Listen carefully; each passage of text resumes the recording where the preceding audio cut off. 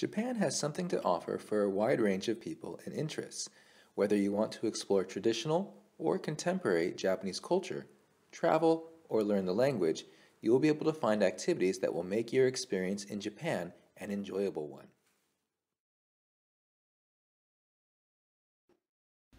Hello, my name's Elizabeth Ingram. I've been working in Tokyo for about 6 months now. On the weekends and during my time off, I like to travel and see Japan. During cherry blossom season, I went to Himeji and I could see the cherry blossoms, the castle, and a festival too. I've also been to Kurashiki, which is famous for its old historical quarter, and you can walk along the shops and restaurants next to the canal and feel like you're in old-time Japan. I've seen so much, but there's so much more I can see and do.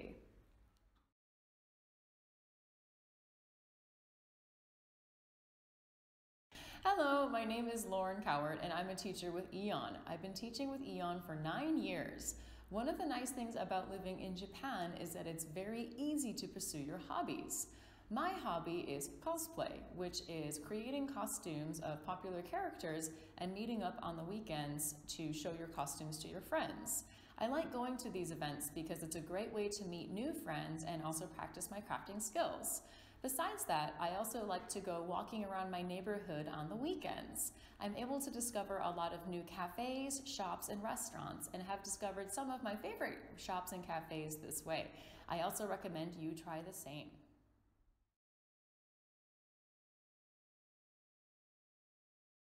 Hi, my name is Chris. I've been with AEON for several years now. I have several hobbies that I love to do, and I have plenty of time to do that in the morning. I love to go jogging, and on some days I love to study Japanese. I'll make some coffee and I can study at a relaxed pace. Also have plenty of time to get ready for work. After work, sometimes I go out and meet friends and do things, and I don't have to worry about getting up too early and fighting morning traffic. So that's been a big positive for me.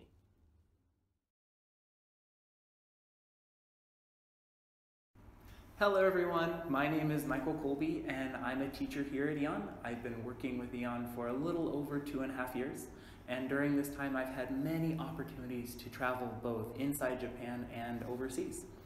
So because Japan is so close to mainland Asia, there are plenty of places to go in Thailand, Cambodia, Korea, or any other exotic country. And if international travel isn't your thing, there's Hokkaido in the north or Okinawa in the south. And the cultures are so different, it's like going to a different country. So if travel is your passion, this is the place for you.